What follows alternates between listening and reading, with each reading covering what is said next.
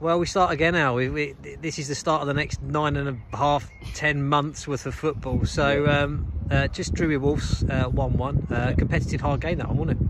Yeah, it was. Obviously, they're a league above opposition. I thought we put a good account of ourselves across. I think first half there was little in it. We had a couple of chances. They had a couple of chances. I thought we pressed them really well. I thought we were really good off the ball.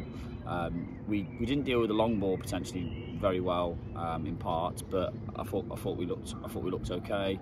I thought we good account of ourselves first half. Obviously coming in at 0-0. Second half, obviously we started off really well. Obviously got the goal.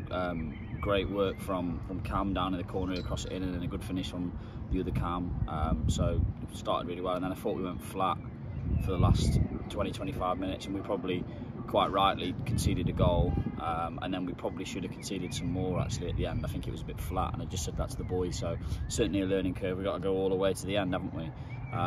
But completely two new teams, two 11s, 45 minutes each, so seen a lot of different players. A lot of players haven't played together before, so largely very pleased with the result. I mean, league above, thought we did quite well. So yeah, they looked like a strong side. They were getting stronger towards the end, but you know, there's a lot to take from it. There's a lot of new young players here. So, so how are things changing off the field?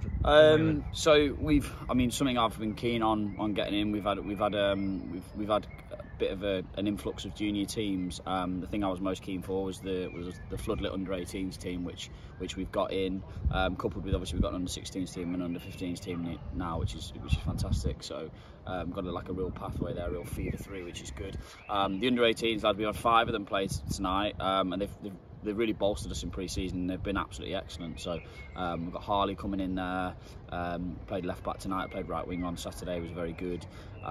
Charlie and Mario come in, both midfielders, both played very well for us, both again 16 years old, so outstanding really to be playing that in a men's game, same as Harley. And then obviously we've got Will and Jack from last year who like you think they're not even new young players anymore, but they're both still, when you think about it, only 17. So the future of the club is bright. We've got some outstanding young talent, and I'm really pleased with what we've got in, and the systems that we've got in place now for the juniors, obviously feeding into the under 21. So really pleased with that.